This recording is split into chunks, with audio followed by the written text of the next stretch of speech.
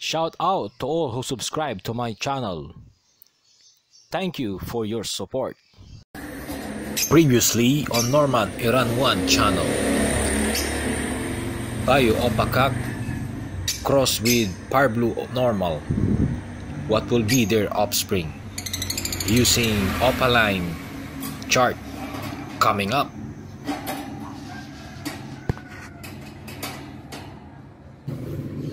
Ka-Shabab. Ayan po.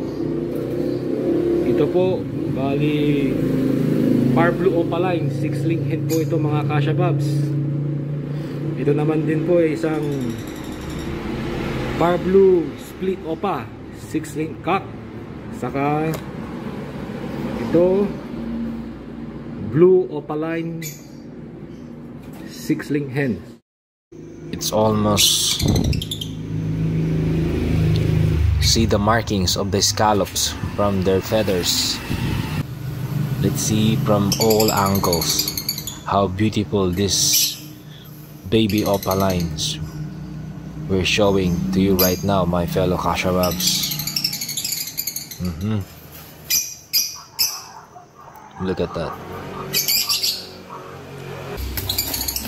And this one is the cock, Parblue split opaline 6-link cock. We can easily distinguish which one is cock from hen because this one is not visual opaline, but it has genes of opaline. Look at his feathers, it's just a solid one. Parblue split opa cock, my fellow Ka-Shababs. Look at that. Blue opaline 6-link hen. You can see that all his feathers are already fully grown, and the scallops is, we can see the markings.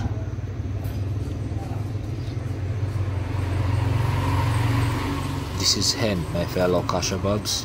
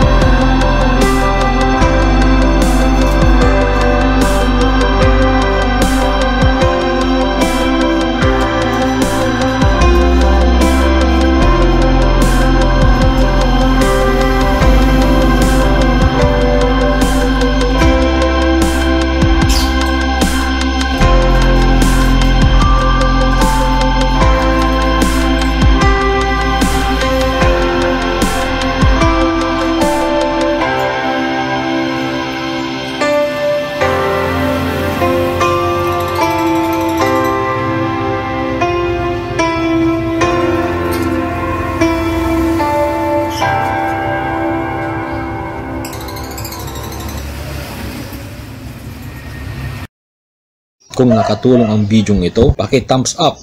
At kung hindi man, paki-thumbs up pa rin mga Ka-Shabab. At huwag kalimutang i-share at i-like sa lahat ng nag-subscribe. Maraming salamat po mga Ka-Shababs.